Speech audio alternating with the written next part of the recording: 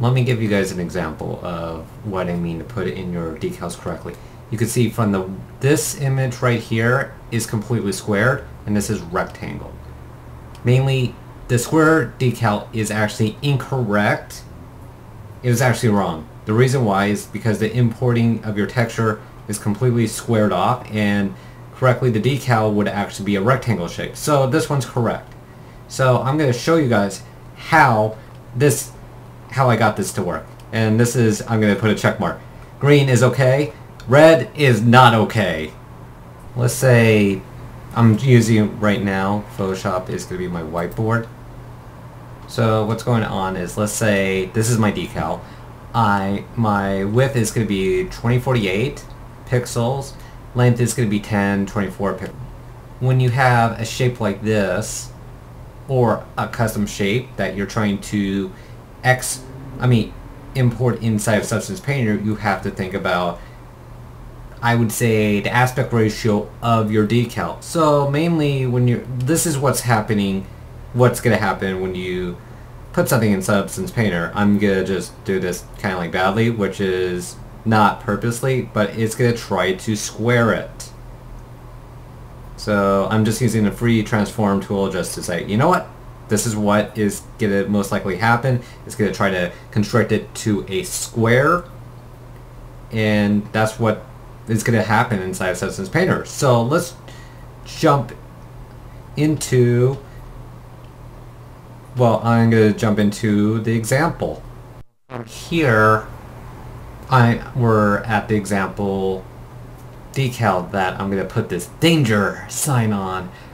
So right now I already adjusted my canvas size to 1024 by 1024, so it actually includes the power of 2, 16, 64, 128, goes on and on, just to keep the pixels exactly the same and exactly in a squared type of canvas. I would say if I could actually create the map for it, you get what exactly I'm kind of talking about, in a sense. It's being saved out as a PNG, and I'm going to switch over to Substance Painter. So inside of Substance Painter, I've already mainly my finished propane tank, and I've already turned off the layer so I can actually show you guys a demonstration of what's going to happen. So you right now see this is completely squared. So right now I just dragged in our new image, or a new perfect PNG image, and right now it is the perfect resolution size that the decal is supposed to be at.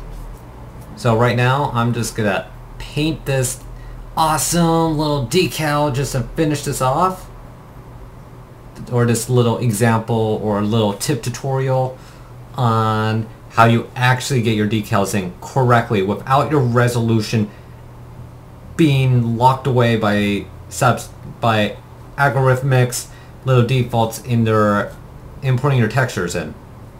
So right now I'm just gonna give you a quick example of what I'm doing. So just wait and sit back and relax and just watch. So right now there's going to be a tiny bit of issue. The only thing I'm only going to have to be concerned with is that there's going to be there might be some cleanup work to it, where you just have to do a quick little cleanup with your brush when you create a white mask. So you just have to do a little bit of cleanup, and then you can do whatever you want to your decal.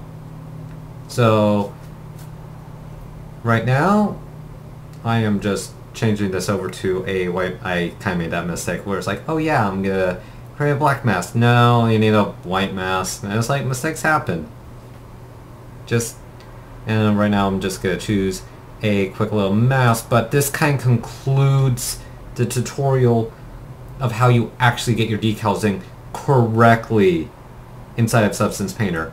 Like I said, there's billions or thousands, maybe billions is a little bit of a stretch, but there are thousands of videos saying, yeah, this is how you do your decals, blah blah blah, but they don't really talk about what happens if you're in this type of situation when you have a custom decal that you want there, but the resolution is going to be locked away. That's the only issue that I'm going to have. So mainly what is left is, as you can see on the right side of the decal, that I would mainly just have to create another mask or a white mask and just paint black so I don't get that information inside my texture.